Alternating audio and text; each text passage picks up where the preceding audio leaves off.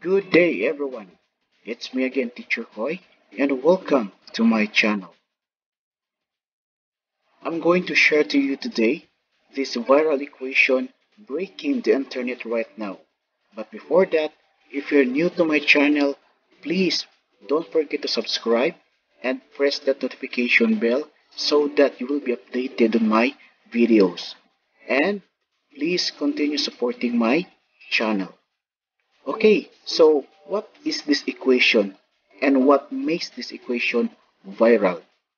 This equation is 230 minus 220 divided by 2. Now the question is, who is right?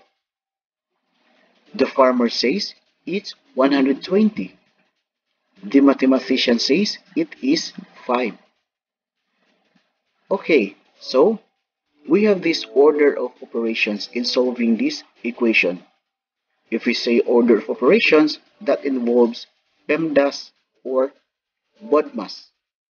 If we say PEMDAS or BODMAS, we will solve first the operations or the operation inside the parentheses or brackets, then followed by the exponents or orders, and then multiplication or division, and the last is addition or subtraction.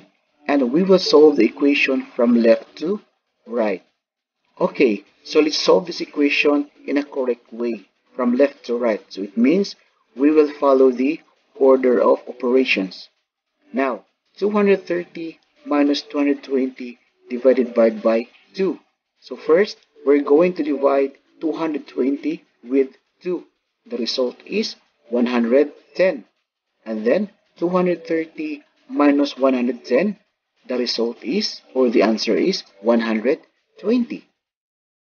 Okay, so we are done solving this equation in a right way or in a correct way using the order of operations. And the answer is 120. But the mathematician says it is 5. Okay, so let's solve this equation in a wrong way. So it means we will not follow the order of operations. So we have 230 minus 220. The result is 10. Then divided by 2. The answer is 5. Okay? So now, let's go back to the question. Who is right?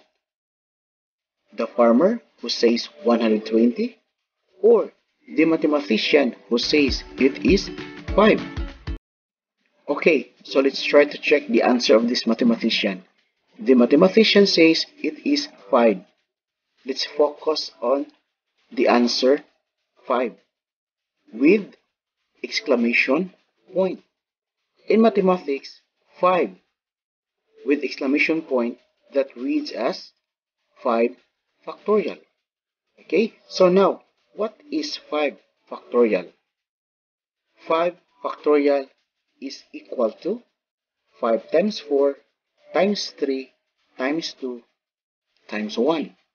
Okay, so 5 times 4 is equal to 20, and 20 times 3 is equal to 60, and 60 times 2 is equal to 120. Then 120 times 1, the answer is 120. Okay, so let's go back to the question. Who is right? The farmer who says 120 or the mathematician who says it is 5?